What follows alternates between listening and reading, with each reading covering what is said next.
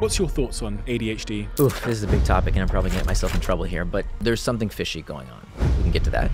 Nir Eyal, one of the world's leading experts in procrastination, named the prophet of habit forming, talking about how to keep focused, how to set the right goals. This is a must listen. Avoiding distraction is the key to not living with regret. 90% of the time that we get distracted, it's not because of what's happening outside of us, it's because of what's happening inside of us. If you can't sit with a friend without looking at your phone every 3 minutes, it's not the phone. It's your inability to deal with the discomfort of silence or boredom. All human behavior is driven by a desire to escape discomfort. It's not hard to do something you enjoy, but it's how do I do the stuff that I really don't feel like doing it? I found this technique, thousands of studies have shown this to be very effective. If you don't master that, everything else becomes much more difficult, if not impossible. So the first step is the number of people being diagnosed with ADHD has significantly risen. ADHD is a very real thing that can be debilitating for people that suffer with it. ADHD is real, but I have a lot of concerns. 10% of children in the United States are diagnosed with ADHD. In Europe, it's 1%. That's a big red flag.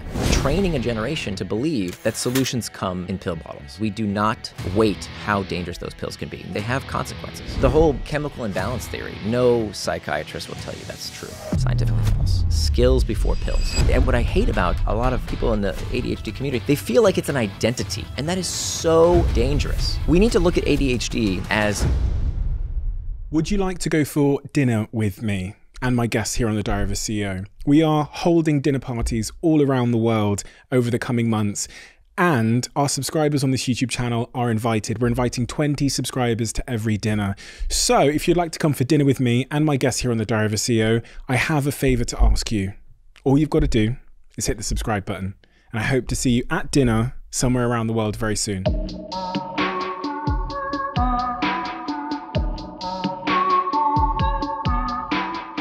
Nir, it is very good to see you again because I have to admit you've changed my life, but you also changed my father's life. You're the reason my father quit smoking.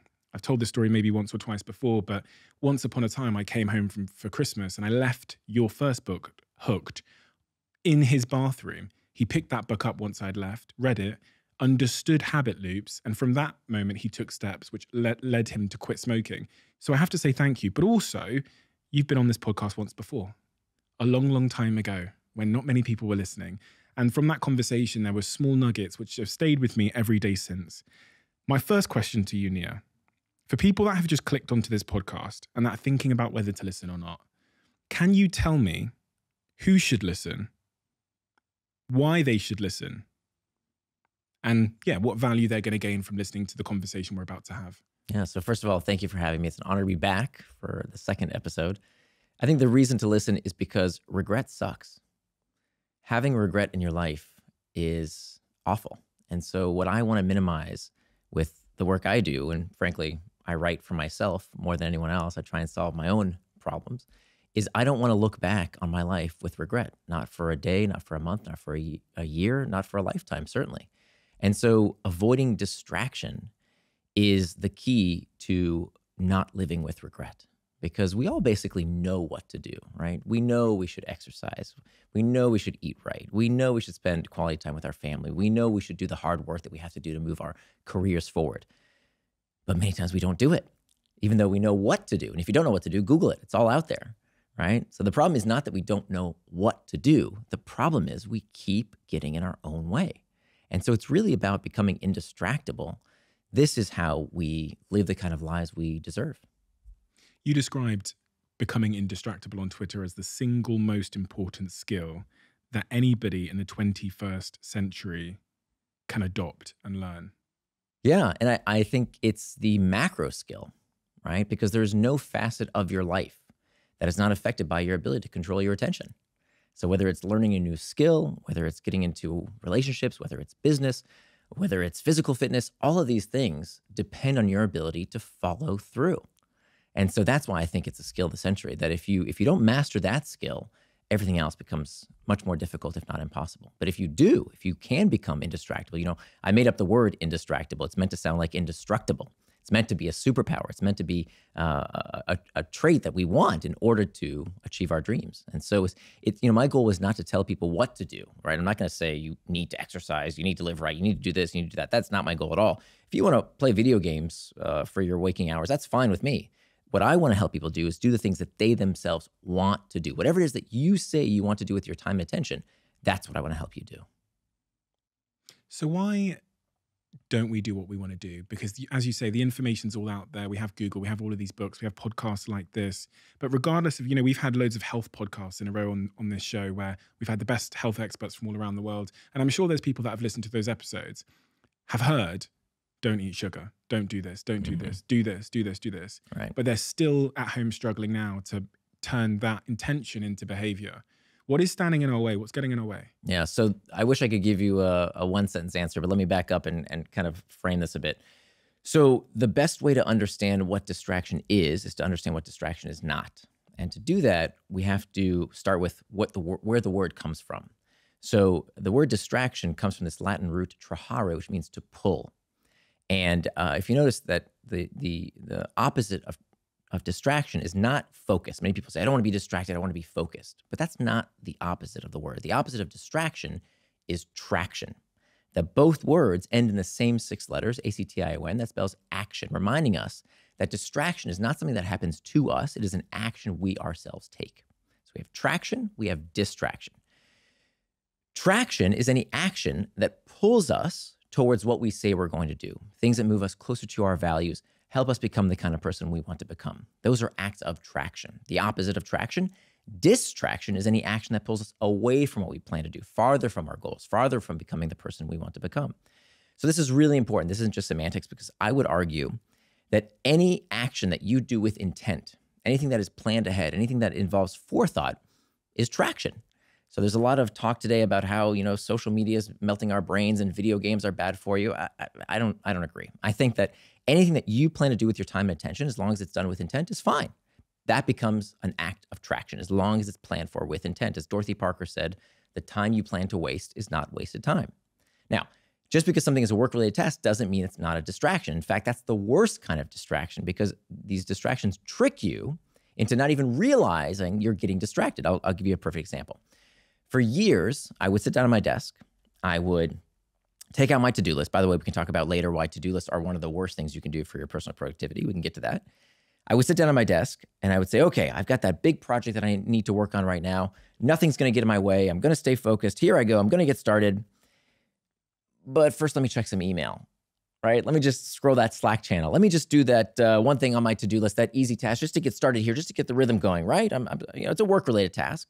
And when I didn't realize that is the most pernicious form of distraction, the distraction that you don't even realize is happening. Because if it's not what you said you were going to do in advance within your time and attention, it is by definition a distraction, right? So what we tend to do is we prioritize the easy work. We prioritize the urgent work as opposed to the hard and important work we have to do to move our lives and careers forward. So just because it's a work-related task doesn't mean it's a distraction. That's the most awful type of distraction. It's not the video games. It's not the social media. It's the distractions we don't even know are distracting us from what we said we would do with our time. So now we've got traction, we've got distraction. Now the other 2 parts of the model involve what we call triggers. Triggers are these things that prompt us to action. We have 2 kinds of triggers.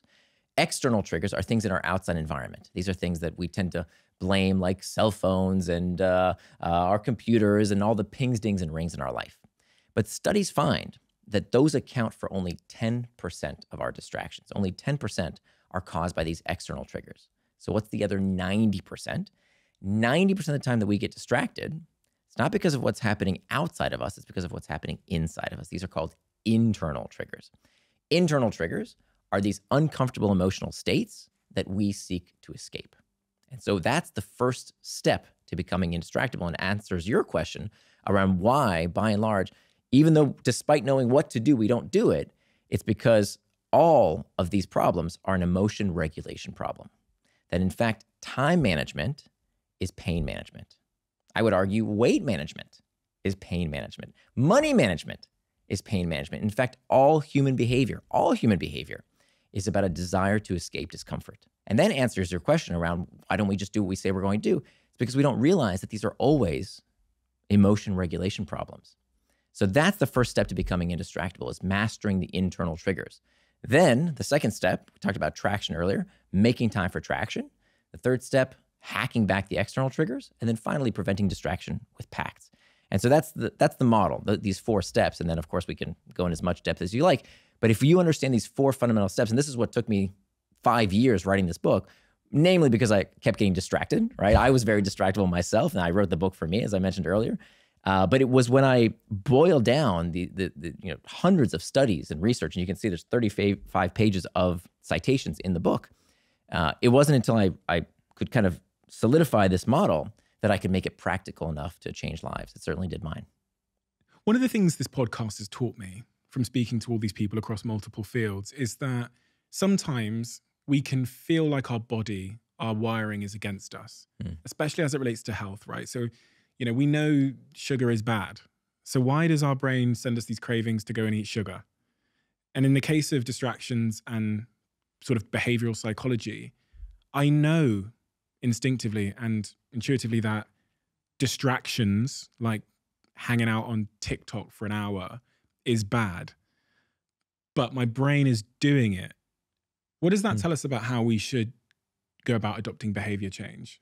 Yeah, so that's why it's really about this holistic model. So that's what took me the most time to figure out was what are the 4 mandatory components of living without regret, of doing what you say you're going to do. So the first step is mastering these internal triggers, figuring out why you feel this way, right? What is that underlying sensation? So if you're trying to avoid that chocolate bar, well, it might be hunger, or it might not be hunger, right? So I used to be clinically obese, and I'll tell you what, I did not eat to excess because I was hungry. I was eating to excess because I was lonely. I was eating to excess because I was bored. I was eating to excess because I felt guilty about how much I had just eaten. It wasn't just about the hunger, right? Very few people who are obese are just hungry all the time. That's not what's going on. It's because we're eating our feelings. That's what's happening. So that's the first step. We have to understand the deeper reason. How did you understand that? A lot of work, a lot of figuring out stuff in my life to help me understand that. And I think actually that's where my fascination with what I do today, in terms of, it's the same exact reason that we would overdo our use of technology. It's not the technology's fault, guys. I hate to tell you this. I wish I could blame Zuckerberg and TikTok, but these are just tools, right? And then before those, there were other tools. They used to call our generation couch potatoes. And before that, it was the radio was the moral panic. And before that, it was comic books. There's always some moral panic around, oh, this is melting our brains, because we don't want to face the facts that we are looking for escape From these internal triggers, right? Time management is pain management. All human behavior is driven by a desire to escape discomfort. So when you realize that, you know what, I was just unable to deal with these sensations in a healthful way that moved me towards traction. I was trying to escape them with distraction. It's not until you understand what sensations you're trying to escape from that you can deal with them. If you can't sit around the table with a friend without looking at your phone every 3 minutes, it's not the phone. It's your inability to deal with the discomfort of maybe having silence or boredom or whatever else is going on in your life. So that has to be the first step. It's not the only step, but that's the first step. I'm really really interested in how you figured out the thing you were trying to escape from, because I think that's the starting point, which is a very difficult starting point for most people. They can see the sort of compulsive behavior that's maybe making them live outside of their values or causing them to excessively eat or excessively watch porn or whatever it might be. But diagnosing the root cause of that is a difficult thing to do. Most of us don't know what we don't know. And It is and it isn't. I'm not, you don't have to go to therapy. Not that there's anything wrong with it. If it's helpful, please do it. But that's not a requirement. Something as simple as, so whenever I work, I have on my desk, I have a little Post-it note and a pen handy. And when I get distracted, or when I even feel the sense of distraction, just noting down that sensation, just writing down what is it that I felt right before the distraction. So I write every day. And all I want to do when I write, you know this, right? When you write, all you want to do is go Google something or do some research or go check email for a quick sec, or let me just find that one thing that might be, and they're all distractions. They're all taking you away from the core thing you need to do, which you said you would do, which is right.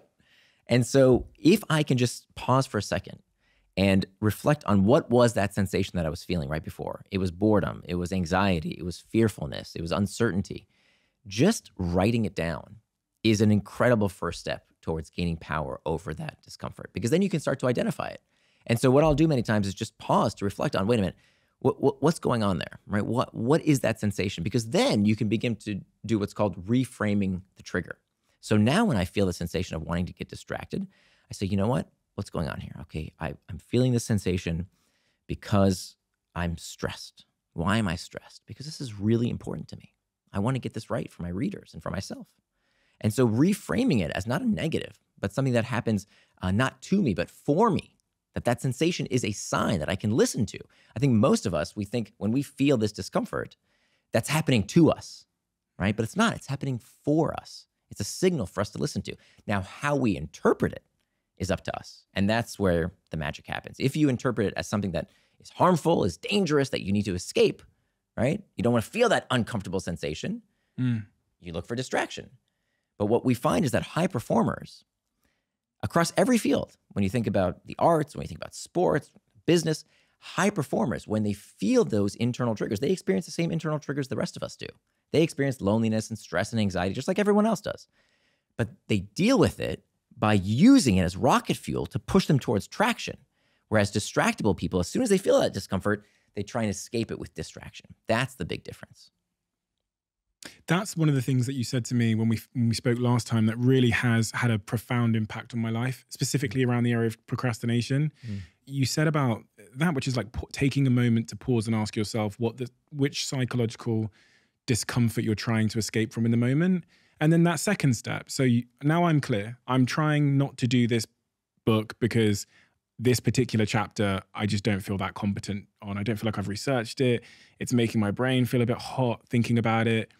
I reframe it and go, okay, so I've understood it now. Then what do I do? Yeah. So step one is understand it. Master those internal triggers. Yeah. Or they become your master. Yeah. So that's step number one. There's a bunch of techniques. We're just covering the surface. There's over a dozen different techniques that you can use to help you master those internal triggers. Now, the second step is to make time for traction. Okay. So when you have those doubts, one of these techniques that is really life-changing is scheduling time for worry. Scheduling time for worry. That what happens is in the moment, we feel these feelings, we think these thoughts, and a distractible person will say, well, I got to deal with that sensation right now. I have to work through whatever it is that I'm feeling right now. And they stop everything to do that. And that's not the right method. The right method is to write down that sensation and get back to the task at hand as quickly as possible using these 4 strategies. Then later on, right now that you've written down what that sensation is, you're going to make time in your calendar to think about that sensation. So start processing it. Using the book example, I've hit chapter 12 and I'm struggling with this chapter. Right. So step number 1, you have these tools. Yep. Like maybe I can digress for a second. I'll tell you my favorite tool for mastering internal triggers. It's called the 10-minute rule. This comes from acceptance and commitment therapy.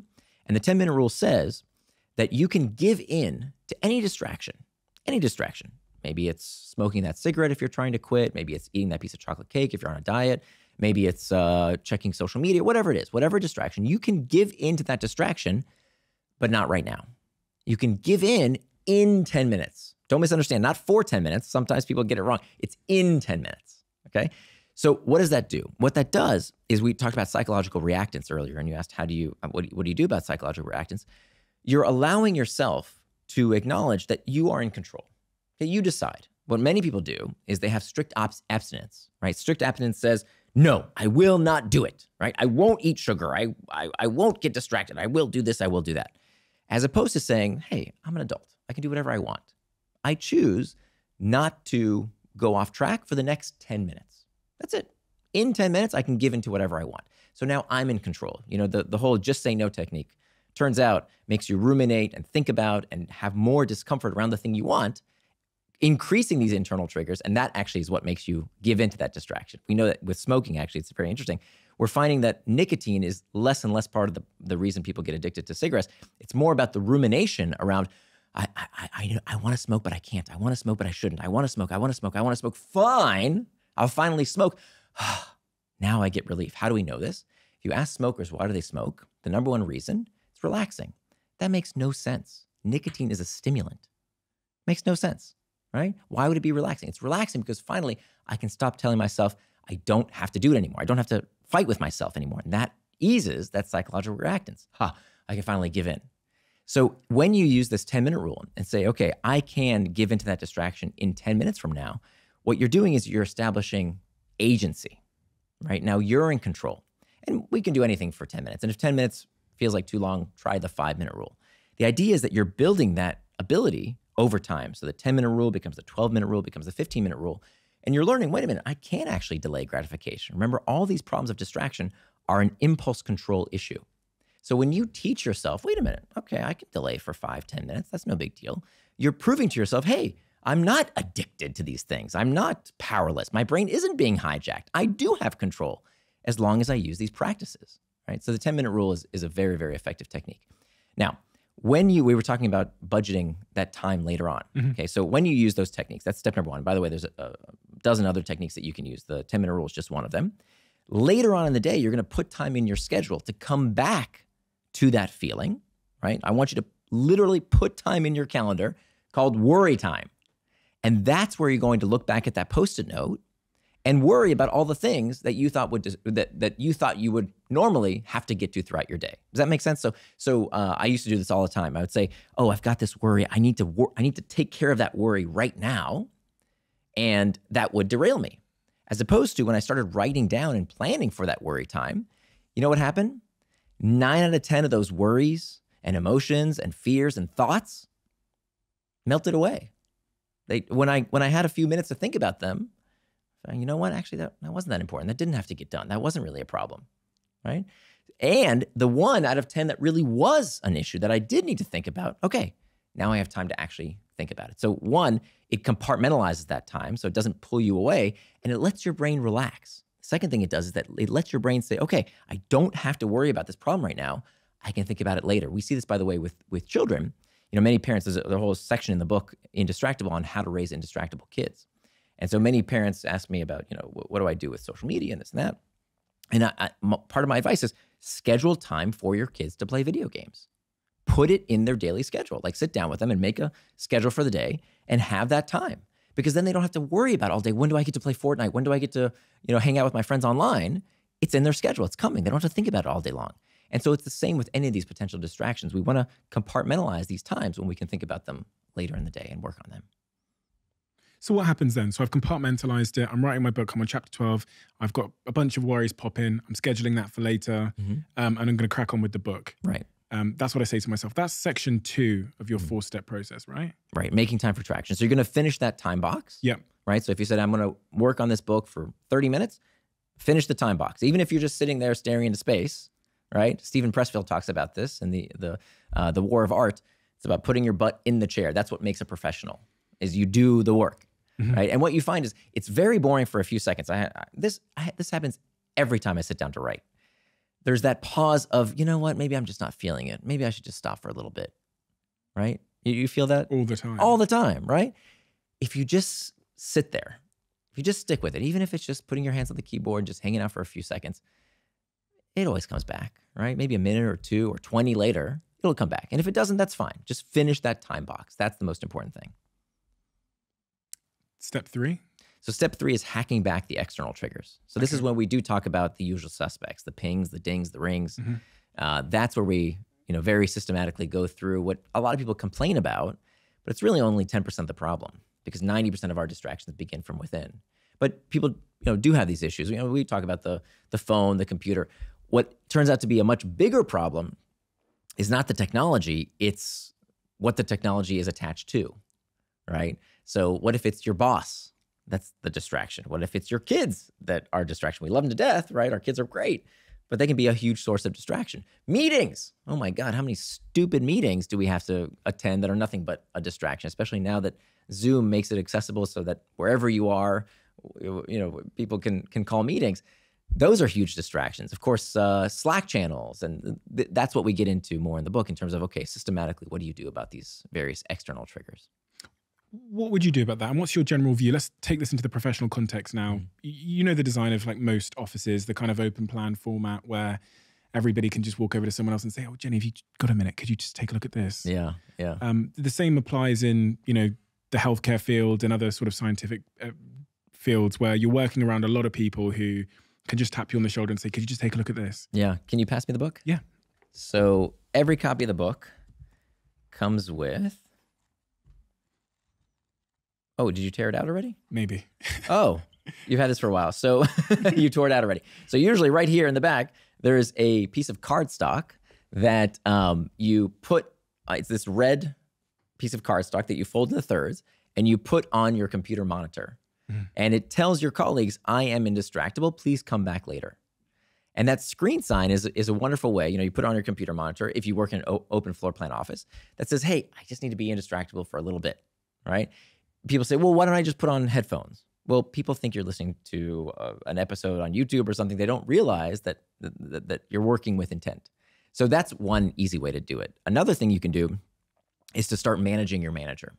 And this is something that all of us can start doing if we have, bosses who, I hear this all the time, says, look, I'm indistractable. I followed all your techniques, but my boss keeps interrupting me. What do I do? So one of the things you can do, one of the benefits of step 2 there, where you can make time for traction, is when you have a time box calendar, you have an artifact. You have something that you can physically print out and show to other people. So what I want folks to do when they say, look, my boss isn't leaving me alone when I need to work without distraction, what do I do? What you want to do is you want to sit down with your boss for 10, 15 minutes. You say, boss, hey, can we sit down for 15 minutes on Monday morning? I want to ask you something. You sit down with them and you show them your time box calendar. You take out the calendar for your working hours and you say, hey, boss, okay, here's what I'm doing this week. So here's my time for this meeting. Here's my time for email. Here's my focused work time. Here's what I'm doing this week. Here's the various projects you asked me to work on. Now you see this other piece of paper here? This is where I wrote down all the things that you asked me to do that I'm having trouble fitting into my schedule. And what you're doing with this process is you're avoiding one of the worst pieces of productivity advice that we hear all the time, which is if you want to be more productive, you have to learn how to say no. That is the kind of advice that only a tenured professor would tell you. That is terrible advice. You're going to tell the person who pays your bills, no, you're going to get fired. That's awful advice. Instead of saying no, what you want to do is to engage your boss in helping you do the one thing that they absolutely have to do as a manager, which is prioritize. So you ask them, how can I make sure that I do what you asked me to do based on my schedule for the week? And here's what they're going to do. They're going to look at that and say, you know what, that meeting, that's actually not that important. But this project over here that you put on the piece of paper, that's actually super important. Can you swap those out? And so by doing that, you're doing what's called schedule syncing. You're making sure that their priorities are also reflected in your schedule. And bosses will worship the ground you walk on. They love this because every boss out there, every manager, we're wondering kind of what our people are doing, right? That's what they want to know, but they don't want to ask you that because they don't want you to feel like you're being micromanaged. So you're proactively doing that for them and you're showing them, hey, this is the time when I need to do focused work. This is when I'm going to be indistractable. On that point of priorities, you said that startup founders really only have one job, which is to prioritize. And that really did smack me in the face because that's so unbelievably true. We have a finite amount of resources, founders. We have a lot of things we want to do. We have more things we want to do than time in the day. And creating systems, like you said, where we can sit down and reflect on our priorities is so important because we might have an idea every day. Then we get to 1 month later and our to-do list or our teams are overcome by doing the first things we said, not the most important things we've said. Exactly. And a lot of the time, because of, I don't know, cognitive dissonance or pride or ego or whatever, you don't want to throw something out that people have started working on or that you've told them to work on. Like going up to your team and saying, okay, we're just going to cancel that project we've just spent 2 weeks working on because this is a new priority of ours. Sometimes can feel difficult. Absolutely. It's called the commitment bias. That when we commit to something, or sunk cost fallacy, it's also called that when we have a sunk cost in something, we value it more. But of course, that's silly, especially in business. I mean, this is, I had a professor at business school who said, every business dies for the same reason. Businesses only die for one reason: cash. They run out of cash. Cash is oxygen. Oxygen is life. And the number one cause of a business running out of cash is doing the wrong thing for too long. So being able to cut your losses and saying, I know it feels wrong, but I know it's right in my head, that is an essential skill of every CEO. Because again, prioritization is your only job. And good prioritization, people who are good at prioritization make for good CEOs, and people who are bad at prioritization make for bad CEOs. So we're on step 3 of the 4 steps. What's step number 4? So step 4 is preventing distraction with pacts. So pacts are these, what's called a pre-commitment device. So this is what you do after the first 3 steps. So you master the internal triggers, you make time for traction, you hack back the external triggers. as the last line of defense, as the firewall against distraction, you're going to prevent distraction with a pact. Now, what are pacts? It's when you decide in advance what you will do to keep yourself in that task. And there's 3 types of pacts. We have what we call effort pacts, price pacts, and identity pacts. An effort pact is when there's some bit of friction in between you and the thing you don't want to do. So it's just us and your millions of viewers here. So I'll get a little personal, okay? A few years ago, my wife and I, and again, we've been married for 22 years now. A few years ago, before I was writing this book, we noticed that our sex life was suffering. That every night we were going to bed and I was fondling my iPhone and she was caressing her iPad. You and me both. Right? And we were going to bed later and later. And not only were we not getting proper sleep, we all know how important rest is, our sex life was suffering. So when I started this research, I came across this this research around the importance of these effort packs. And I went to the hardware store and I bought us this $10 outlet timer. Now this outlet timer, you plug it into the wall, and whatever you plug into that outlet timer will turn on or off at any time of day and night. So what did we do with that? We plugged in our internet router into this timer. So every night in our household at 10 p.m., the internet shuts off. Now, could I turn it back on? Of course I could, but I'd have to go under my desk, unplug this timer, reset it, and plug it back in. That would take effort. So I put some friction in between myself and the distraction, okay? And lo and behold, every night we all knew, okay, the internet's gonna shut down at 10 p.m., finish up whatever you need to do. And it gave me that bit of mindfulness to say, okay, do I really need to still, check email or social media or whatever silly thing I was doing? Or is it time to do what I said I was going to do, which is get some rest, go to bed, and maybe be intimate with my wife? People might hear that and go, you didn't need a timer to have sex with your wife. But I did. I did. Because look, in the moment, you're tired. You're just kind of drifting off. We've all done this, right? Where you're looking at something on the internet, and it's kind of harmless because she's brushing her teeth and I'm waiting, and just one thing leads to another, and before you know it, you've gone to bed later than you anticipated, and you've given up a lot in the process. So having that rule, again, having that time box calendar, that's step number 2, where we have in our calendars bedtime. Right? Why do we do that? Oh, I know, okay, eventually I'm going to go to sleep, but why do I have a bedtime in my calendar? And isn't it ironic for those of us who have children? We tell our children, you need a bedtime, right? We're adamant about how our children need bedtimes. But for us, we don't need a bedtime. And my daughter called us out on this. She said, Daddy, what's your bedtime? And she was absolutely right. We've all read these books. We all know how important sleep is. And yet we don't go to bed. It's crazy to me how many, I see this with multiple domains in health and fitness. We get nootropics and we get blackout curtains and we get, melatonin. Just go to bed on time. That's the number one reason people don't get enough sleep. They don't go to bed on time. So did I need an internet timer? Yeah, we all do, because this is what keeps us awake, right? We do all these interesting things. Again, the price of progress is that you can find anything you want at any time of day or night on the internet. So we do need these packs, again, as the last line of defense. It's not the first thing. I don't want people to listen to me and say, okay, fine, I'll get an internet timer, then I won't get distracted. No, if you don't first deal with the internal triggers that lead you to distraction, you'll find something else, right? But someone's also going to say, listen, you've got 4G internet on your phone, you've got cellular internet, so you can just go on. True.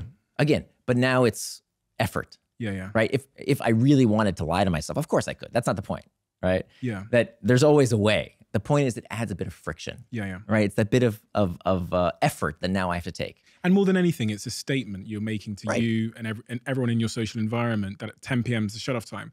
Whether people adhere to that, as you say, there's ways to circumnavigate that, but Right. it's the statement of having that shut-off timer. Exactly. And now, by the way, it actually wouldn't even matter, because we all know the internet's going to shut off at 10.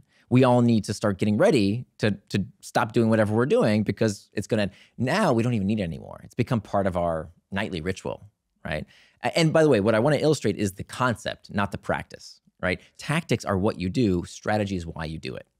That's more important. I think a lot of these books around similar topics around, dealing with focus and productivity, it's a lot of life hacks, right?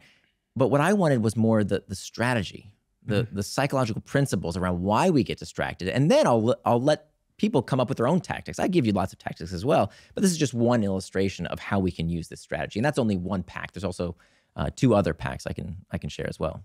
There's a lot of, well, just before we get on to the two other packs, a lot of debate over the years about this idea of willpower. All of, just before we started recording, I said to you, I looked up all these time management techniques and I've looked at these diet fads, and there's so many of them because it appears that none of them really work without this underlying thing called discipline. So you can have all the, I can time box and I can, the 1, 2, 3, 4 technique and the ABC5 technique, whatever. But if I don't have the underlying discipline, then I'm not going to do any of these things. Discipline is such an interesting word. It kind of catches a lot of different things, a lot of psychological forces you've described. And this other theory of willpower that's sort of trundled on through the ages, that we have a limited amount of willpower, and if we try and do too many things at once, then we'll do none of them and only take on one bad habit at once. Is there any truth to all of that stuff? No. No? No. Willpower is not a limited resource. At least from the latest research. Science is never conclusive, but from what we know today, it seems, so a few years ago, there was this concept called ego depletion. Ego depletion is exactly what you mentioned. It's that we run out of willpower like someone would run out of battery charge on their phone, right? That it's a depletable resource. And this concept was promoted and kind of widely circulated in the popular press. And there were some fantastical claims made that if you drank sugar-sweetened lemonade, that you would boost your willpower. And it turns out, as often happens in the social sciences, when something sounds a little fishy, we replicate the study. We try and run the study again. And Carol Dweck, who you might know from, she's probably been on your show, from her book Mindset, she decided to replicate these studies. She decided to run them again, these ego depletion studies. And she found that the only people who experienced ego depletion, the only people who actually did run out of willpower, like someone would run out of battery on their phone, the only people who experienced that were people who believed that willpower was a limited resource. That's it. So it turns out, this is incredibly important because it has implications for all sorts of things in our life, right? When we believe that we are somehow deficient, that our brain is broken, that that the world is conspiring against us to hijack our brains, when we believe these self-limiting thoughts, we act in accordance. And so it's very much the case with this ego depletion myth, that ego is that our willpower is not limited unless we believe it is. And on this point of, because I think the word discipline is somewhat interchangeably used with like willpower. It's doing the thing you said you were going to do, and you intended to do. I was trying to figure out what discipline is and where it comes from. Why in certain aspects of my life, like going to the gym now. So for the last 3 years, I've gone to the gym about 6 days a week. Before then I couldn't. DJing, I've started DJing and I've done that for about 12 months. I've been disciplined with that. This podcast, I've been able to do it. We release 2 episodes a week and we have done for a while now. Why am I disciplined in some areas of my life? Why can I continue to show up? And why in other areas of my life is it this kind of failing battle to get back on the horse every other week because I've fallen off? I had a hypothesis where I was like, well, with DJing, I have a goal that means, this is maybe my discipline equation. A goal that means a lot to me. It's worth the pursuit. If I attain it, it feels like it's worthwhile. Plus the psychological engagement and enjoyment of the pursuit of the goal. So I want to be a DJ, plus the psychological engagement and enjoyment. I love the process of DJing. It's like meditation or therapy, listening to your favorite music for hours, doing nothing other than being in that flow state. Minus, and this is where you kind of come in, I guess, is the psychological discomfort or disengagement associated with the pursuit. So for example, if the DJing equipment was up in the spare room and I had to load it up every day and it took 35 minutes to do it, and then I had to load up the software every day and it was really difficult, I might find the process not worthwhile and my discipline might wane. When you look at that equation, the why, the enjoyment of the pursuit minus the sort of unenjoyment of the pursuit, does that make sense? There's a lot there. The basics are there. I think what's missing is that so with this DJing pursuit, you enjoy it. And so it's not hard to do something you enjoy. This is my problem with flow. You've heard about Mihaly Csikszentmihalyi with the concept of flow, that you can get into this state where time flies and it's effortless. And the examples, if you read the book, many of the examples are from sports. They're from things that people really enjoy doing. And that's like Hollywood. It's nice work if you can get it. How do you get into flow when it's something you really don't want to do? So right now you enjoy DJing because, correct me if I'm wrong, it's you're not doing it professionally, or maybe you are? Not really. No. So my guess is right now as an amateur, it's fun. Stakes are low. You're just enjoying the process. Very much what I used to do when I first started blogging, right? I was just writing for myself, and then I got a few readers. And it was kind of fun, just it was pure joy. It was pure amateur behavior. And then what happened when I said, okay, now I want to publish a book, or if you decide to professionally DJ, it's going to start getting hard, right? Now there's all this other stuff you don't want to do around the core experience, right? Now you got to figure out, how do I build my brand, and how do I get people packed into my show, and all this stuff that you have to do that maybe isn't as fun. And that's where flow falls down. So this is exactly what's happening and happened. So started DJing, and then we announced I'm going to do a show. We've got 3,000 people to come to this venue. And in the lead up to that, DJing became a lot less fun. Right. And even now, so they're trying to book me to do a show in Ibiza and Marbella this year. And suddenly I'm getting all uncomfortable about DJing again. So when I look at the equation I presented, what seems to have happened in that equation is the perceived psychological cost has increased suddenly. Because now there's like nerves and now there's like worry and all these other forces at play. And that equation's now out of kilt and my discipline has dropped. Right. Exactly. And so that's where becoming indistractable comes into play. You don't need to be indistractable for something you love doing anyway, right? There's no problem with that. Follow through is easy. It's, how do I do the stuff I know I need to do, but I really don't feel like doing it? If you ask, we talked about earlier, the only reason businesses fail is because they run out of cash. The only reason we fail at our goals, there's only one. The only reason we fail at our goals is because we don't feel like it. We don't feel like it. I don't feel like going to the gym right now. I don't feel like working on that book. I don't feel like whatever it is. It's a feeling. Fundamentally, it's a feeling. Of course, there's outside factors, of course. But in terms of the number one reason we don't pursue our goals, we quit, right? That's the most prominent reason. We don't follow through. And that tends to be because of a feeling. So when there are these tasks that suddenly get hard, right, are suddenly difficult, that's when we need different tactics. It's easy to do the stuff we enjoy. It's hard to do the stuff that we don't enjoy. So what would you advise me to do then? In the case of DJing, I've got, potentially 2 shows this summer in Europe. So I would start with your values.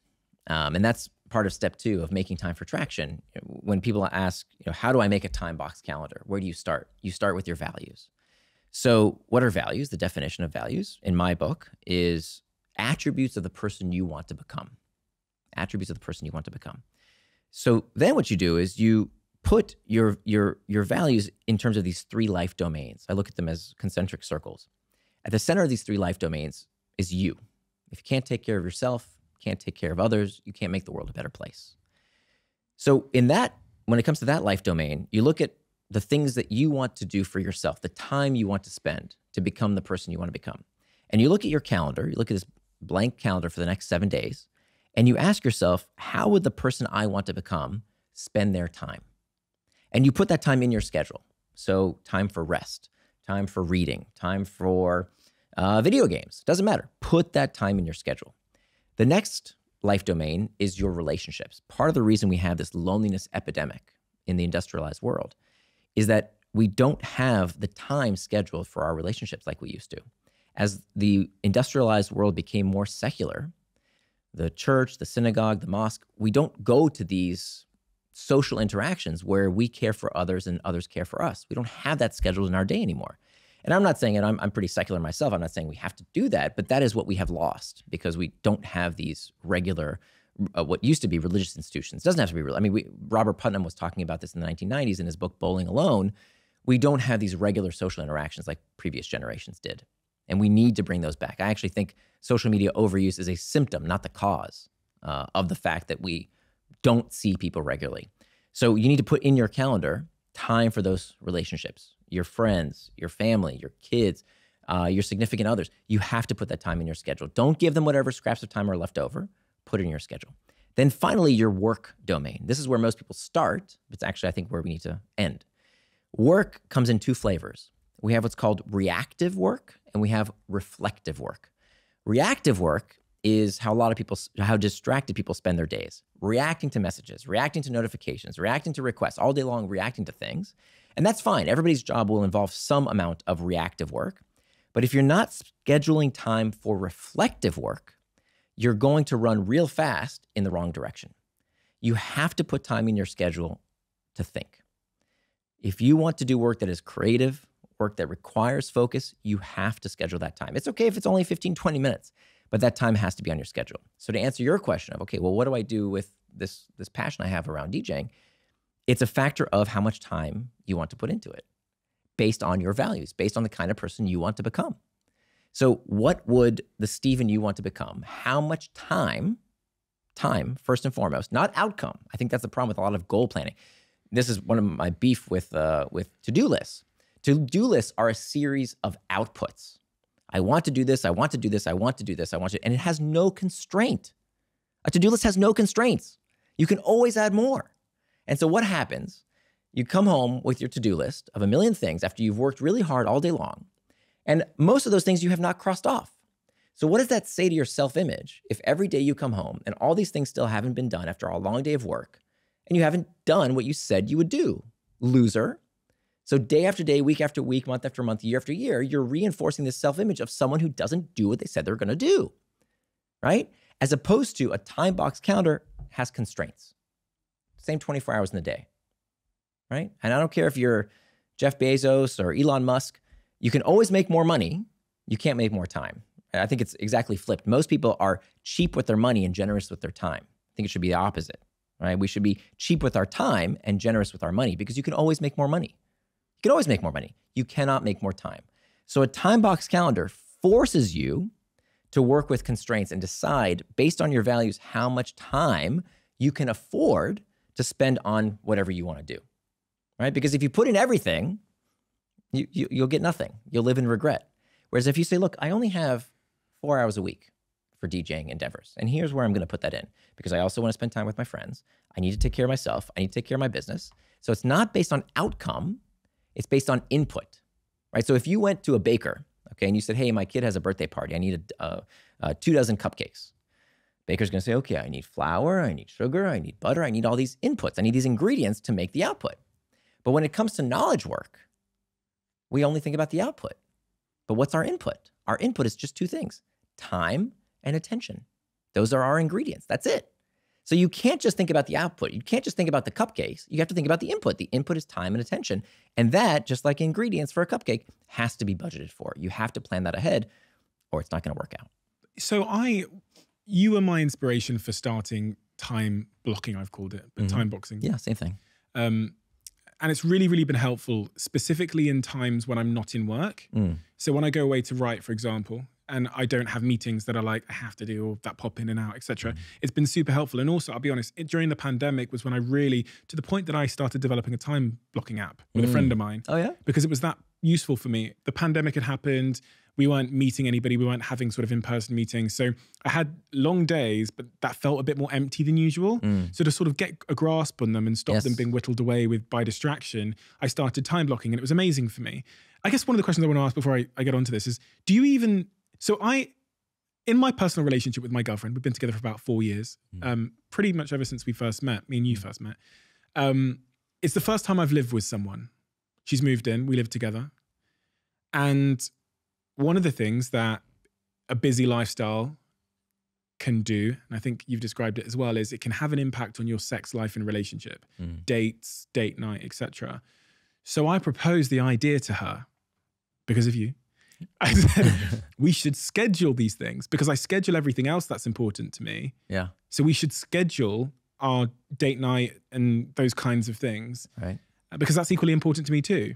And she was a bit resistant to the idea at first because in her rebuttal was that it kind of takes the spontaneity and the spice and the date night or scheduling sex? Because some people schedule sex. I don't go that far. I wouldn't go as far as scheduling sex, but it's really like spending time together and doing stuff. She was resistant to scheduling it because she felt that it took the, like. But so there's an interesting concept. Okay, so when I was, my wife and I met at university and we met in an economics class. And in this class, they discussed this concept of a residual beneficiary. A residual beneficiary in business is the person, the chump, who receives whatever's left over when a business is sold. So first debt holders get their share, then the equity holders. Whatever's left over, the residual beneficiary gets, right?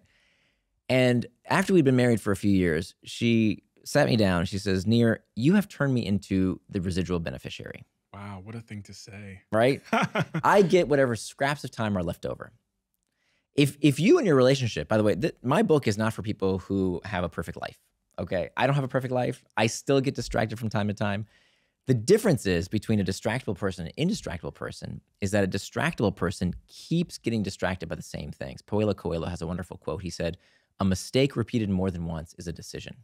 Such a good quote. A mistake repeated more than once is a decision. Good, right?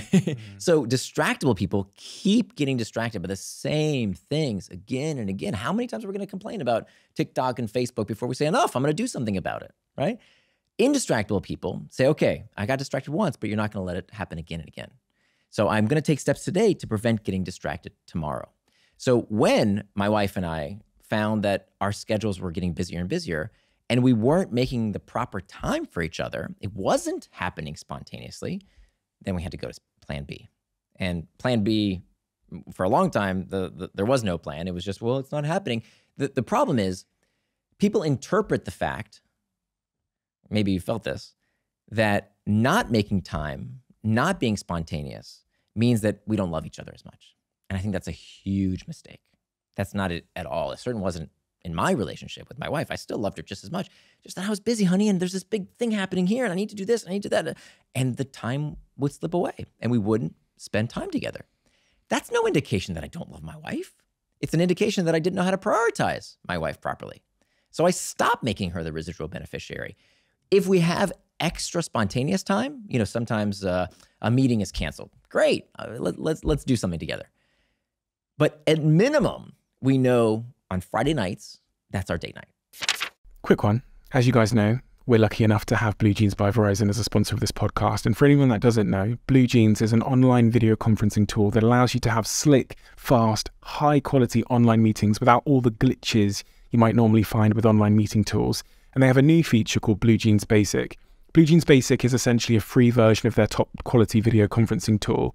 That means you get an immersive video experience that is super high quality, super easy, and super, basically zero fuss. Apart from all the incredible features like zero time limits on meeting calls, it also comes with high fidelity audio and video, including Dolby Voice, which is incredibly useful. They also have enterprise grade security so you can collaborate with confidence. It's so smooth that it's quite literally changing the game for myself and my team without compromising on quality.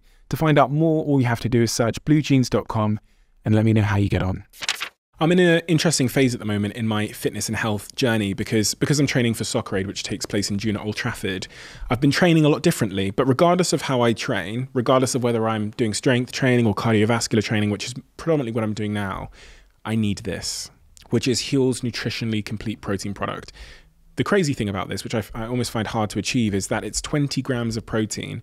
You get 26 vitamins and minerals, and it's only roughly about 100 calories, 105 calories.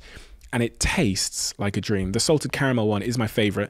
I've got the second favorite option of mine in front of me, which is vanilla fudge. Both of them taste amazing. A little bit of ice in it. It tastes like a fantastic, healthy milkshake.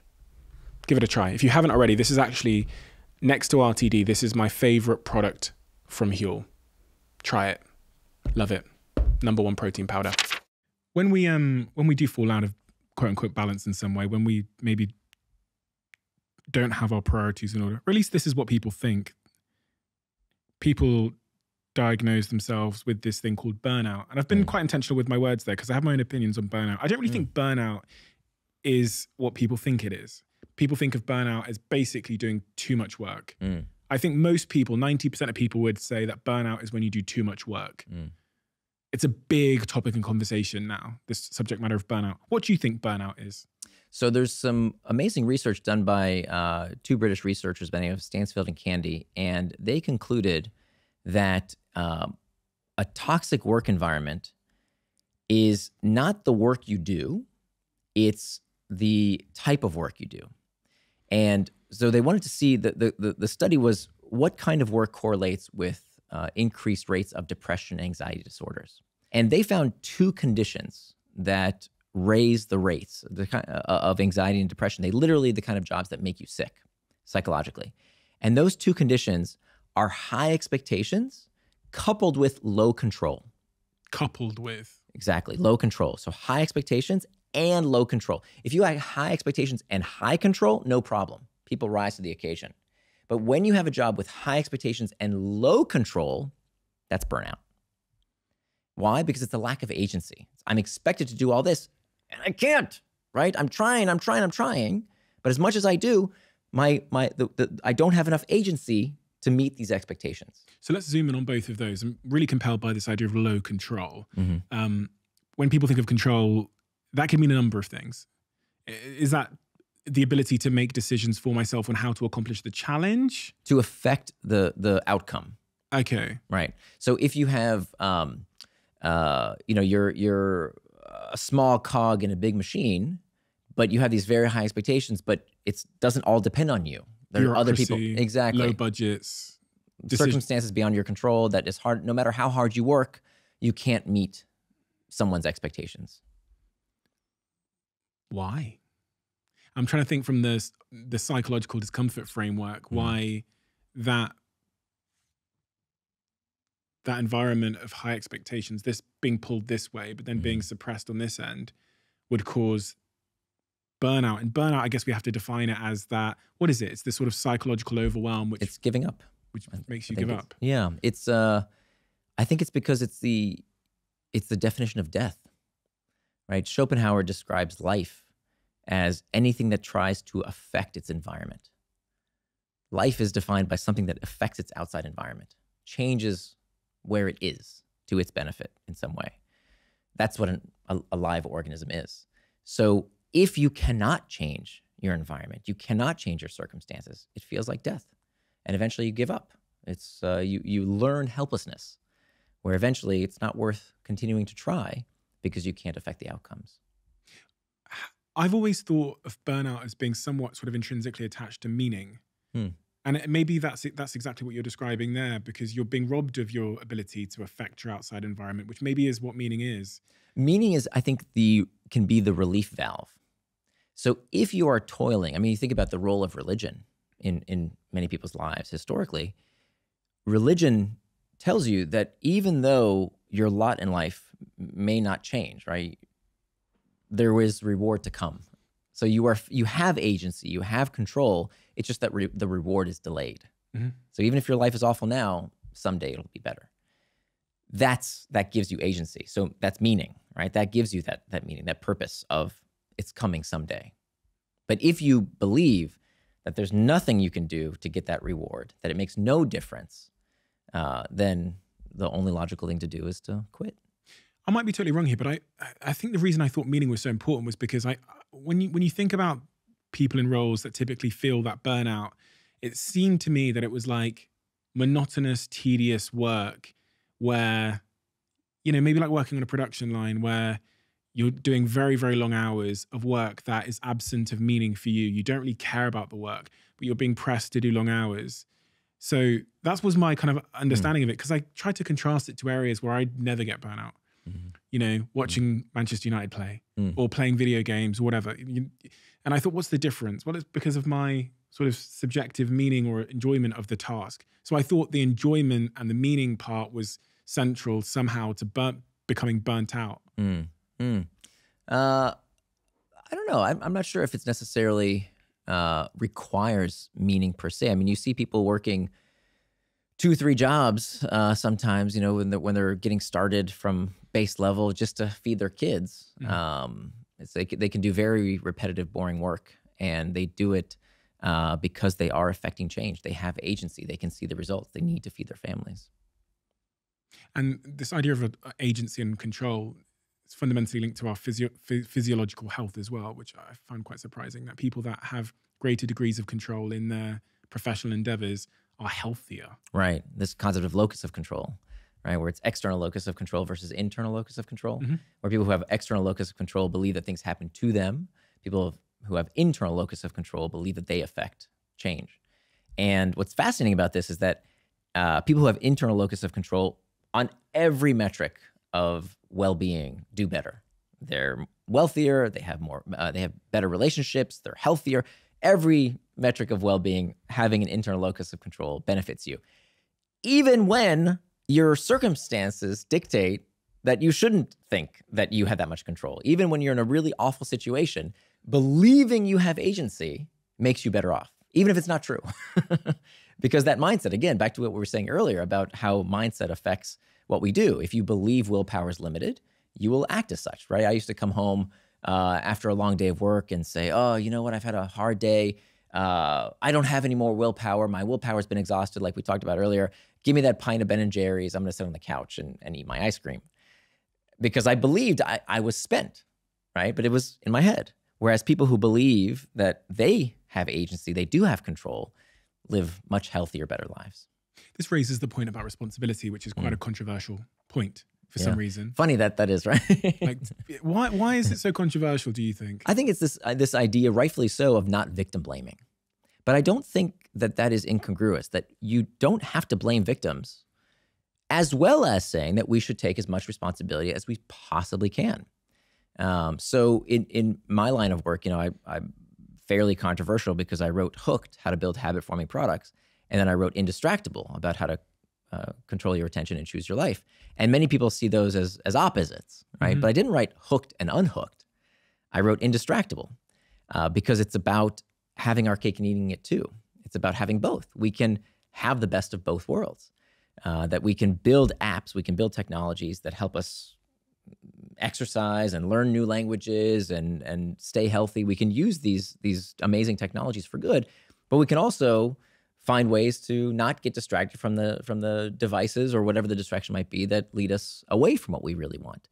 But yeah, sometimes people will say, yeah, but that's you're blaming the victim here. That we're all victims of these technology. The technology companies are doing it to us, right? The Social Dilemma movie tells us that our brains are being hijacked, and they interviewed me for the Social Dilemma movie. Did you see it, by the way? I did. And yeah. Okay, so they interviewed me, and I know you've had Johan Hari on the show, and I have big issues with his whole thesis because it's a line around it's not your fault. It's being done to you. And look, there is no doubt that these companies design their products to be engaging. That's the point, right? Do we want, hey, Netflix, stop making your show so interesting.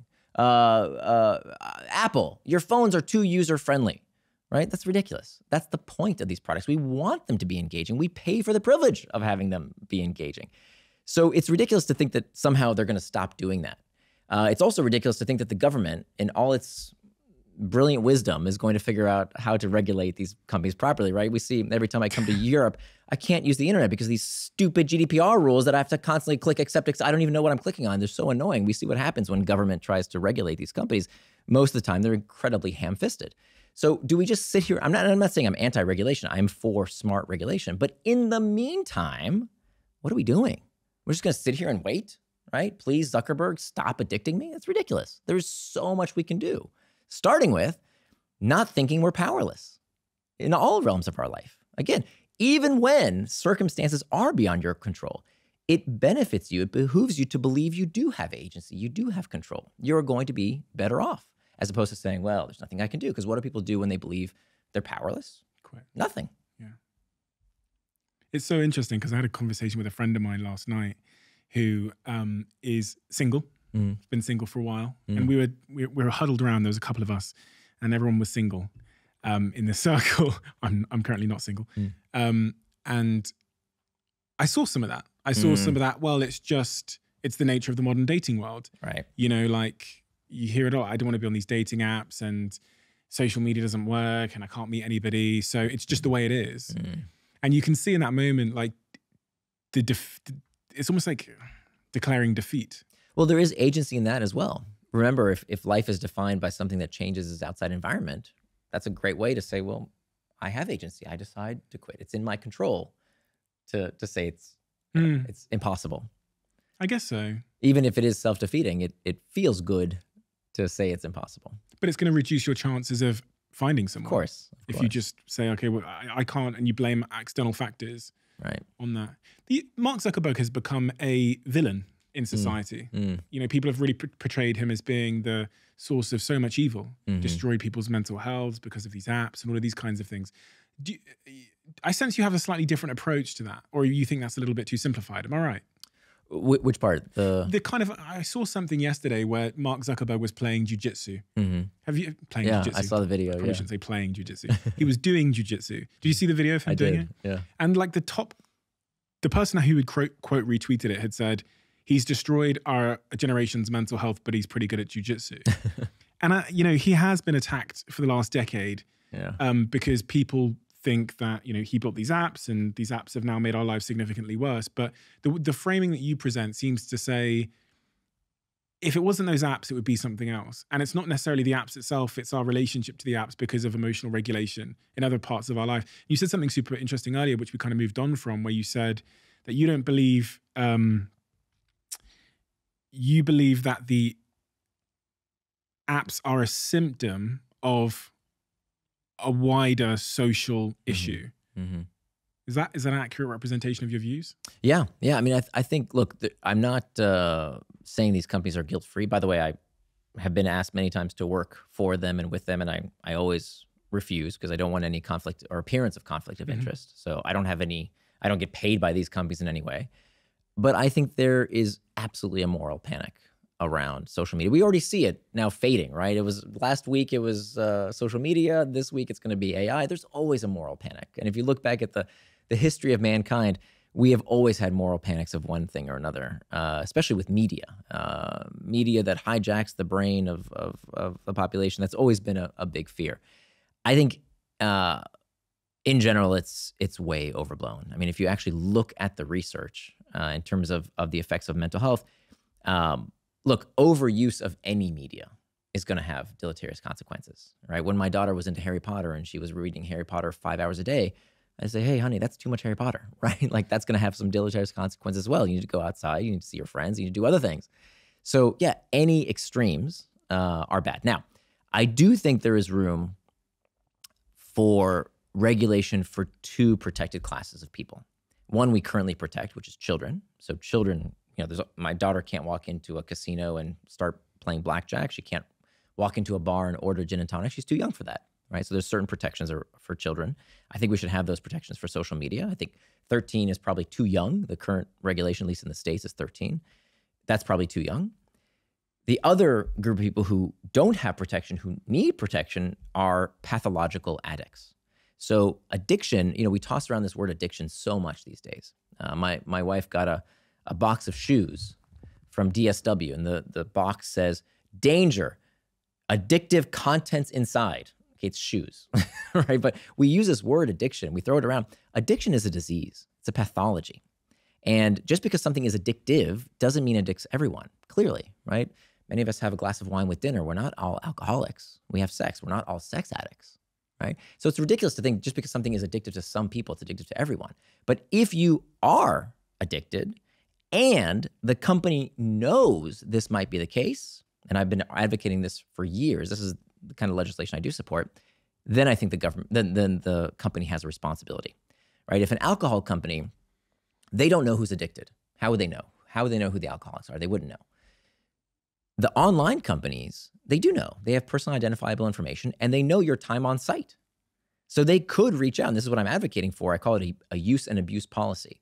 That if you are using this product, give me a number, 30 hours a week, 40 hours a week, whatever number is in the several standard deviations of use, we're going to reach out to you with a very respectful message that says, we see that you are using our product in a way that may indicate you are struggling with an addiction. Can we help? Can we help? Right? Very respectful message. If they say no, fine, right? But offer to help. Can we help you use blocking tools so that you select out? Here are resources. I think you have a responsibility. Now, that's about 3 to 5% of the population that struggles with addiction. The problem is there's this popular narrative, and a lot of people are selling a lot of books telling us that our attention is being stolen, right? Stolen from us. If you're addicted, you could argue that pathology of addiction, okay. Everybody else, if you're not a child or you're not addicted, this is a personal responsibility issue. It's not an addiction, it's a distraction. But we don't want to call it that, right? Because if it's a distraction, shoot, I got to do something about it. That's no fun. Can't I just blame Zuckerberg? No, I got to take some personal responsibility. You know what? I have to learn how to manage my internal triggers. I have to schedule my time. I have to hack back these external triggers. I got to put in some packs in place. This is not hard stuff, folks, right? The book isn't that long. Take you maybe an hour and a half, 2 hours to read it, and you will be indistractable. You'll look back at this and think this was a joke. We were complaining about this being addictive. Come on. It's a few simple techniques, right? So to sit here and complain and say our attention's being stolen, our focus is being stolen, it's not being stolen. We're giving it away. Give me a break. It's not stolen. We are willfully giving it away because we're not doing anything about it. So I think, yes, is there room for regulation? Of course. I think there's a lot we can do. But let's start with personal responsibility. That's the first line of defense. Wouldn't that make sense? First, let's see what we can do. And then we can also figure out, while the politicians figured out, we can find ways to regulate as well.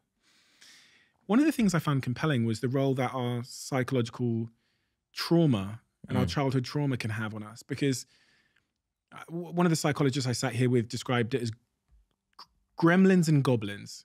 He said, Sir Steve Peters said, that some of us have goblins. These are the hard to move, hard to budge traumas, usually happen below the age of 10, that will just stay with us the whole time. Like really severe traumas. And then after that, generally speaking, they're gremlins where you can do work to kind of overcome them. When people are thinking about taking those steps in relationships or in their gym or whatever, you talked about obesity, being clinically obese. Sometimes we have these goblins at the heart of us that limit us from taking that first step, that just act as a gravitational force against the behavior we want to take. Right. Can we overcome that? Is it relevant? Well, so severe trauma is kind of out of scope for what I work on. But I would say for the goblins, as you describe them, that is where I think it is very helpful to realize that they're just feelings. They're just feelings. Right? But feelings can be very convincing. But feelings don't happen to us, they happen for us. So if we can leverage that, if we can learn from that, if we can use it like rocket fuel to propel us towards what we want to do. If you look at, amazing artists or athletes, it's interesting how many of them have some kind of trauma. Right? Have you ever noticed that? Like they're running away from something just as much as they're running towards something. They're trying to prove something to their alcoholic father. They're trying to prove something to somebody because of what happened to them. So, we have post-traumatic stress. We also have post-traumatic growth, depending on how we frame that and what we do with that discomfort. There's a lot of people who do amazing things driven by these same goblins that other people run away from. It's about how we reframe that discomfort. Every successful person that sat here, in fact, the last person that sat in the chair, I asked them and they said they were basically running away from their trauma. And they actually got diagnosed many years later in therapy with post-traumatic stress disorder, PTSD. They are the number one in their industry, I'd say. Right? I mean, it's so common. And many of the people I interviewed for the book, that was what was so fascinating. It wasn't trauma or trauma-free. Everybody has trauma. From these high performers, they all had it. Something. And we all do in some way. We've all suffered in one way or another. And of course, there's, it's very difficult. It's very touchy, but, it's very much subjective to us, how we deal with it, how we will grow from it.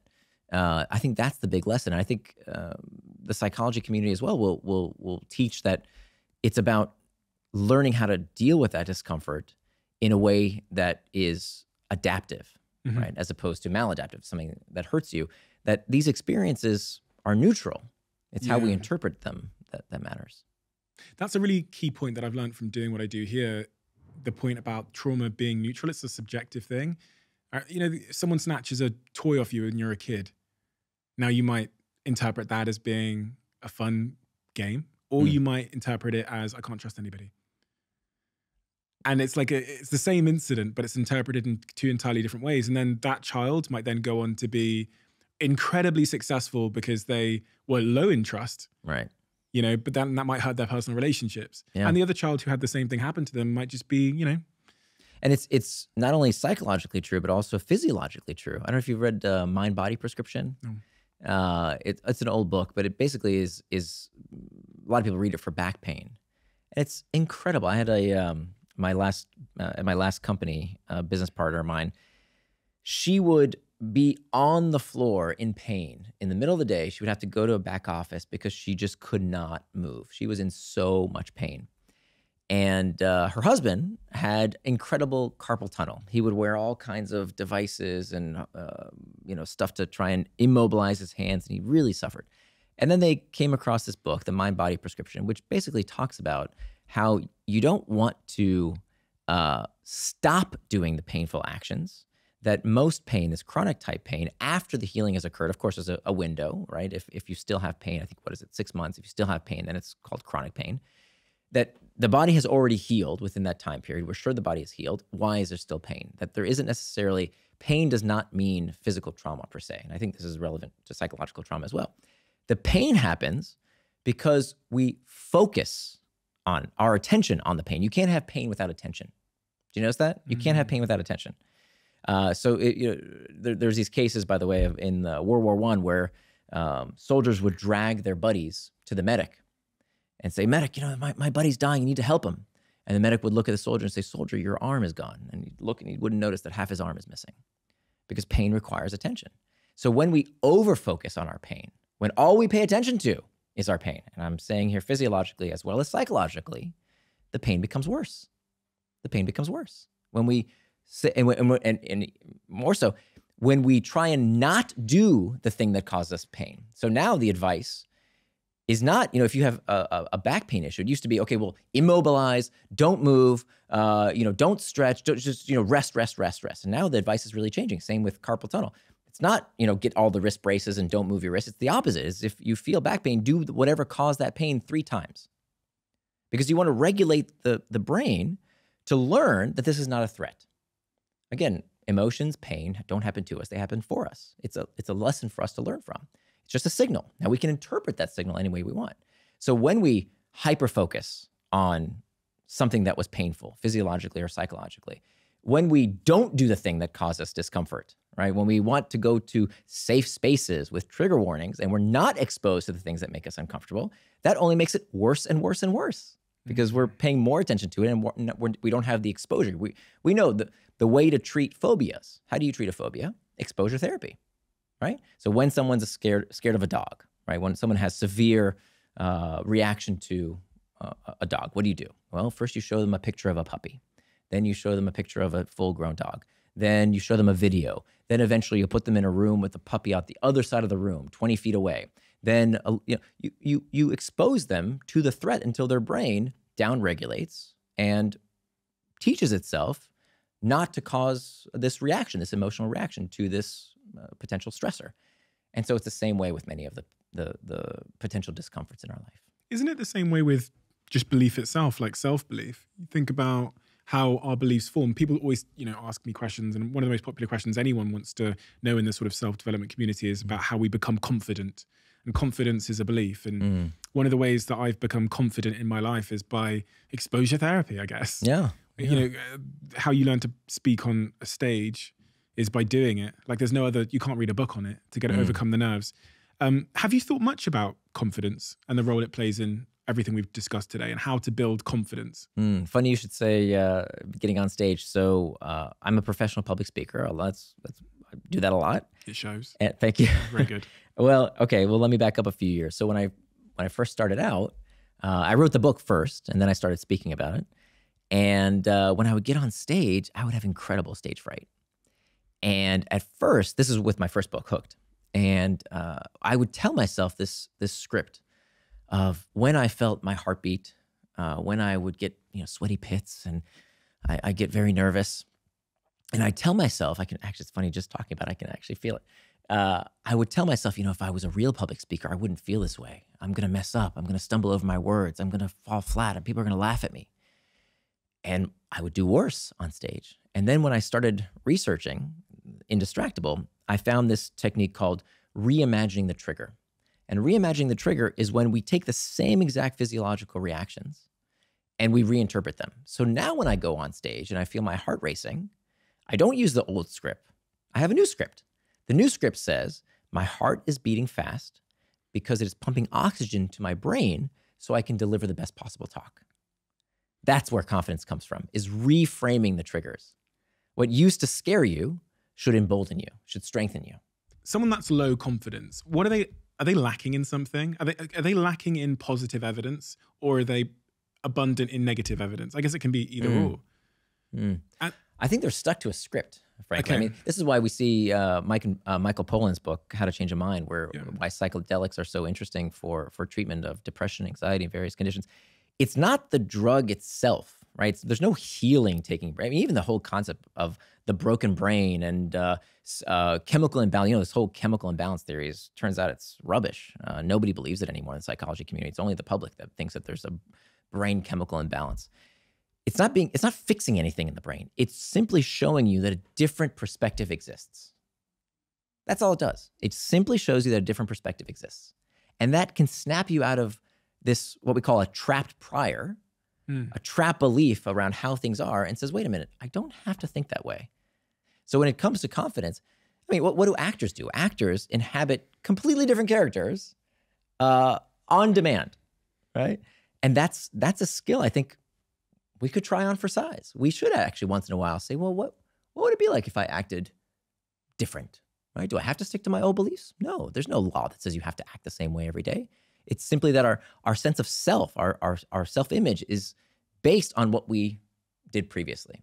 a topic that's actually emerged a lot in public consciousness and conversation since we last spoke is, and it's very much linked to all the work you do, is attention deficit disorder. Mm-hmm. You wrote a book about not being distracted. Mm-hmm. What's your thoughts on ADHD, ADD?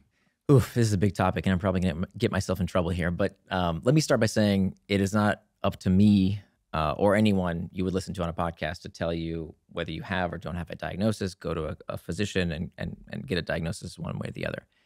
I will say that I think there's something fishy going on when it comes to ADHD. I have a lot of concerns. One, the discrepancy between what's happening in the States and in Europe is weird, right? 10% of children in the United States are diagnosed with ADHD. In Europe, it's 1%. Something's strange there, right? There's something about the culture in the United States that I believe overdiagnoses.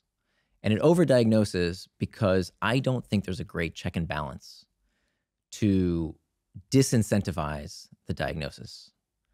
Meaning, if a teacher says, this child is a pain, this child can't sit still, and we're talking about, many times 5, 6, 7-year-olds where, it's funny, a lot of people say how technology is this and technology is that. Public education is also a technology. It's only about, 150 years old? It's not that old. We haven't done it for that long. And so there are negative repercussions also to putting a bunch of kids in a box and expecting them to sit still and be quiet and listen to some boring person lecturing on at the front of the classroom. So I think there's a clear incentive for teachers and parents to try and calm kids down. And I don't know if there's enough of a check and balance to say, look, is this really necessary to diagnose, especially when there are pharmaceuticals involved. So I like to repeat, and I'll repeat it again and again, skills before pills. Skills before pills. ADHD is real. These diagnoses, and for many people, medication is the appropriate course of action. But I have talked to so many people in the field who just don't have the resources to teach skills. And so all they can do is prescribe. And it's the first thing they'll do. The kid will get diagnosed. Here's some pills. And I think those pills, we do not properly weight how dangerous those pills can be. Not only, look, these things are amphetamines, right? They have consequences. They have side effects. And many times we will give pills to take care of the side effects of the pills we just diagnosed. And more importantly, they are training a generation to believe that solutions come in pill bottles. And I think that has some very severe potential consequences, especially when, for many, many people, adults and children, the skills are here, right? If you have tried the skills and they still don't work, if you've taken, a day or two, just a day or two, to learn some of the skills that I talk about in Indistractable, and then if you find, it's still not working, okay, got it. But to jump straight to the pharmaceuticals, I think is a big mistake because they all come with side effects. So skills before pills. The justification that I got from one of my friends that was diagnosed was that his brain doesn't make enough dopamine. That's not true. We don't know that. That's pure conjecture. The science doesn't support that. The whole chemical imbalance theory, no psychiatrist will tell you that's true. It doesn't. That's just scientifically false. Where did that come from? It was a theory that has since been discredited with further research. We actually, you cannot find ADHD in the brain. There's no brain scan to say, there's no blood test. You go to a doctor, they will ask you questions, you'll take a little assessment, and then if you get whatever it is, 6 out of 8 of these criteria, by the way, very gameable, completely gameable, you'll get a diagnosis. And of course, many physicians, unfortunately, will cater to what they think the patients want because they don't want a bad review on Google that says this doctor didn't believe me, right? So they fear a bad review and they'll do what the patient wants. Furthermore, I think a big problem. Okay, again, this isn't black and white. I'm very much for a proper diagnosis. I'm sure that ADHD is absolutely real. Let me say that again. But if you go to a physician that does not also give you an undiagnosis plan, everybody thinks about diagnosis. What about undiagnosis, right? When you go to the doctor and you have a broken arm, they put on a cast and they say, come back in a few weeks, we'll take the cast off and you'll be healed. Where's the undiagnosis plan for ADHD? It should exist. It should exist. We should be able to help people overcome, and we see this all the time when people want to. In my family, I've seen this. People in my family have been diagnosed with ADHD. They go on medication. They suffer from the consequences of some of the side effects. They go off the pills. Then they get to the skills. They learn the skills, and they functionally don't have it anymore. Remember, it is not. What I hate about a lot of people in the ADHD community, they feel like it's an identity, right? It is who they are, and that is so dangerous.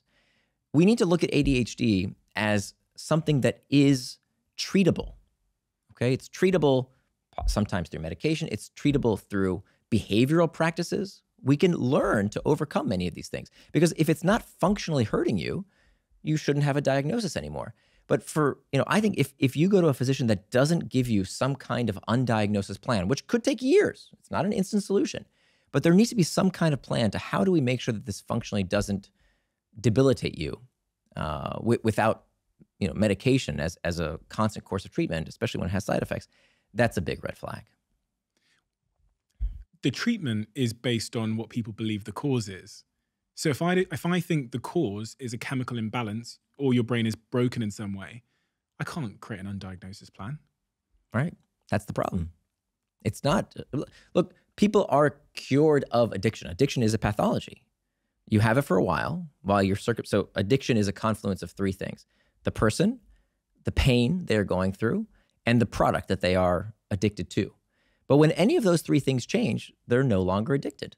I don't believe in this, I'm an addict for life. I think that's incredibly harmful. And you will be very hard pressed to find someone who's in the addiction treatment community who calls people addicts. We don't call them addicts anymore. We call them people struggling with addiction because we don't want to stigmatize them to believe that's who I am. What do people do when they have an identity? They conform to that identity. That's terrible. You struggle with an addiction for a while, and then you are treated, and then you recover. Why do we think that ADHD would be any different? The BBC wrote an article this week, which is what sort of caused this discussion amongst my close friends, where the BBC said they kind of presented the idea that TikTok had been really driving an overdiagnosis, because on TikTok you'll see a lot of videos that say things like, if you have this problem and this problem, you can't focus on this, or you lose your keys a lot and you forget where you've put them. That's ADHD. That's ADHD. It's kind of simplified the ailment.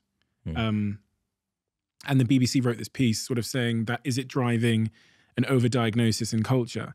And I've seen, if I go on my social media, that's what I see. I see so much content around saying, well, if you've got this, this, and this, if you've got this habit, then that's ADHD. And that does concern me a little bit, because we both know that ADHD is a very real thing that can be debilitating for people that suffer with it. But trivializing it into small little. Right. And if you look for it, right, it's recency bias. When you are looking for something, you'll find it. So if do people everyone who loses their keys from time to time have ADHD? Of course not. But if you were looking for it and you say, okay, I lost my keys, it must be this, or it must, I was having difficulty reading a book, it must be this. When that's repeated ad nauseum in the popular press, I think that's part of the dilemma. Whether the media is TikTok or traditional media, there has been, I think, a popularization of the diagnosis, and the more people hear about the diagnosis, the more they potentially will look for it. I think the pendulum should swing the other way. Now, I don't think there's anything wrong with teaching the skills that could make ADHD functionally not a problem. But what's wrong with that? There's no problem. I think the problem comes in when we get people to identify. We hear this all the time. Say, "Oh, I have undiagnosed ADHD." Well, you haven't gone to the doctor. You haven't taken any kind of assessment. how do you know, right? And even then, if you did one, there's also there's some gray area there too. Or people say, "Oh, I'm so OCD." OCD is a terrible pathology, right? It's not. I like to wash my hands more than others. I like to keep my room clean. No. That is a serious pathology. So when addiction, I think, is probably the most overused phrase. Addiction is a terrible pathology. But when people say, "I'm addicted to this, I'm addicted to that," it has two terrible consequences. One, it's, I think, greatly offensive to people who actually struggle with this disease of addiction. That's one big problem, or the pathology of addiction. Two, you are creating this identity for yourself as someone who is powerless. Addiction, the word addiction comes from addictio in Latin, which means slave. So you're a slave to something. So when you call yourself a slave to something, you're basically saying you're powerless against it. So using these medicalized terms and moralizing these terms, I think, is a really bad path.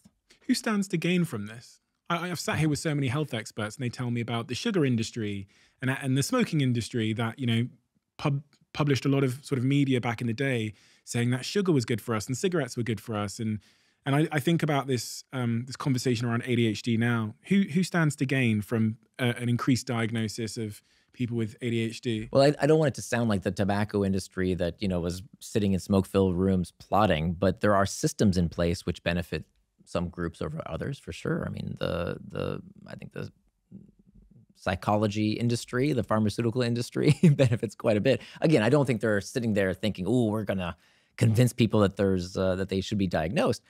But of course, there's incentives. And more importantly, there's no disincentives. I'm not so worried about the incentives. I don't think I'm not pointing fingers at unethical practices in psychiatry or in the pharmaceutical industry per se. What I'm worried about is, where are the disincentives? Who is saying, "You're diagnosing too many people here. It can't be that 10% of American children have ADHD. How can that be? Something fishy going on." Where are the breaks? Who says this doesn't seem right? What's the most important thing you think we haven't talked about today that we should have talked about? So we didn't talk about how to build an indistractable workplace. Oh, okay. Yeah. I read a stat that you tweeted a couple of years ago that said nurses had managed to reduce the rate of mistakes when they're giving subscriptions by like 80% just by wearing like a vest that said "Do not disturb me." Right, exactly. Which is staggering. So that's where I got the idea of that screen sign that comes in every copy of the book. So these nurses in the UK, actually, it was this huge problem of prescription mistakes, that patients were being prescribed the wrong medication or the wrong dosage of medication. It turns out that in almost all cases, it was caused by distraction. They were, on their dosing rounds, and somebody would tap them on the shoulder and disrupt them, and then they would make mistakes. And the solution was that they had these nurses wear these bright red vests that says "Drug round in progress, do not disturb." And they reduced the percentage of prescription mistakes by 88%. They almost eliminated the problem. And so I tell the story. I know that, not everybody who reads the book is in the medical profession, but I tell the story to illustrate, one, how we too don't realize the problem is happening until it's too late, right? We think we're doing our job, we're doing great, everything's fine. And just like these nurses, not until they came back to work the next day did they realize, "Hey, did you realize you gave Mr. Johnson the wrong medication? You almost killed the man," right? In that case, they got that immediate feedback, and it's awful, life-threatening. For us, we don't realize how much better we could be at our jobs or at life when we work without distraction. There's a whole section in the book on building an indistractable workplace. We found that there's 3 characteristics of an indistractable workplace. The first is that there is a sense of psychological safety. This comes from the work of Amy Edmondson at Harvard. And she's identified that psychological safety is this ability to talk about your problems without fear of retribution. So if you can't raise your hand and talk about the problem of distraction, hey boss, I'm really having trouble finishing my work because I constantly feel I'm interrupted. If you can't talk about that problem, that is the problem.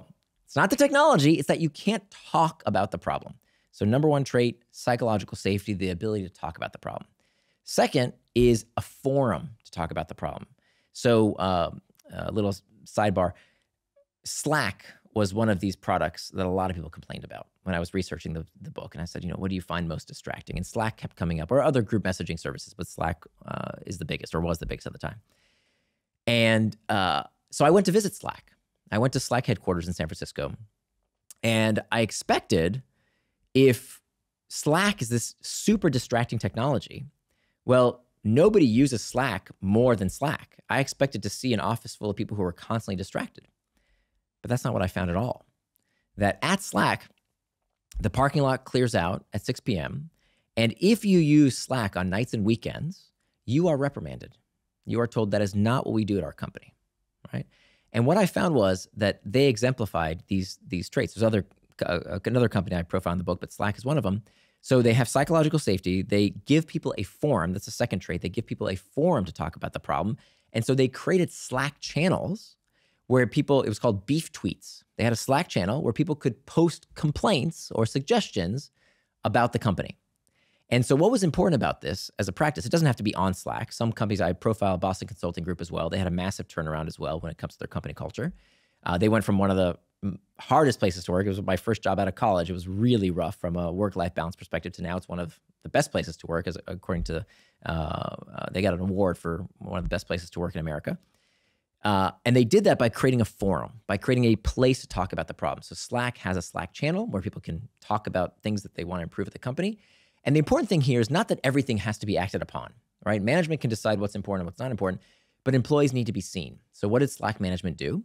In order to make sure that people felt heard, they would use emoji. They would send, like if somebody had a complaint, they would post the eye emoji to show them, okay, we saw that, or the check emoji to show them it's been taken care of, right? So it's a forum for people to talk about the problem and feel like they're heard.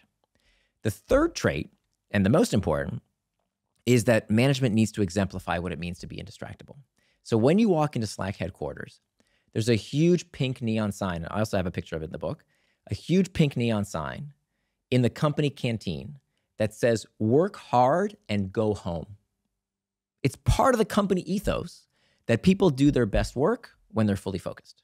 And then after work, they need time to be with their families, to do other things. So, and that was part of the company culture. So psychological safety, a forum to talk about these problems, and making sure that management exemplifies what it means to be indistractable. So much of that I'm going to implement. Nir, we have a closing tradition on this podcast where the last guest leaves a question for the next guest, not knowing who they're leaving a question before. It's a new tradition since you last came on. And the question that's been left for you is, what is one idea that is important that most people would disagree with you on, that you feel needs to be said? Oh, the Peter Thiel question. Okay, you asked me what I changed my mind on. Mm-hmm. And I mentioned it a few times in passing, but I've really changed my mind on the importance of religion. In that I'm secular. I don't believe in anything supernatural. But I think we as skeptics, I would say, to describe us, whether you call yourself agnostic or atheist or whatever, we give up a lot. We give up a lot. And I've changed my mind on the fact that organized religion has a lot to offer us. And this is something I'm really struggling with because I have such a problem with accepting the supernatural elements of religion, but the benefits are amazing, right? Taking care of people who you may not know directly, but are part of your community. Having a place to go to that you know you will be taken care of as well. Having rituals that mark the year. Higher purpose, forced disconnection and reflection, meditation, prayer.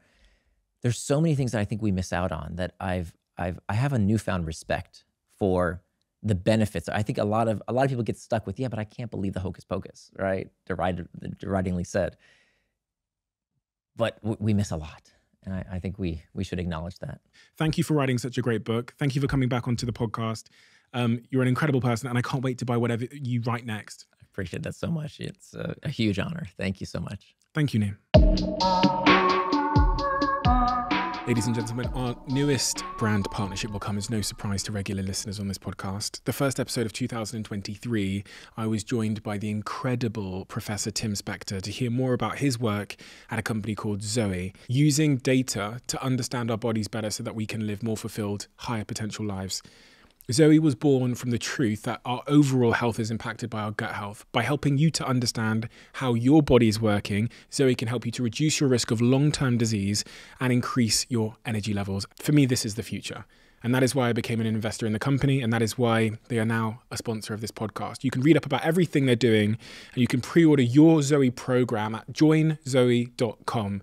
And they've been kind enough to offer an exclusive 10% off code CEO10. So you can put that code in at checkout, CEO10. You got to the end of this podcast. Whenever someone gets to the end of this podcast, I feel like I owe them a greater debt of gratitude, because that means you listened to the whole thing. And hopefully that suggests that you enjoyed it. If you are at the end and you enjoyed this podcast, could you do me a little bit of a favor and hit that subscribe button? That's one of the clearest indicators we have that this episode was a good episode. And we look at that on all of the episodes to see which episodes generated the most subscribers. Thank you so much, and I'll see you again next time.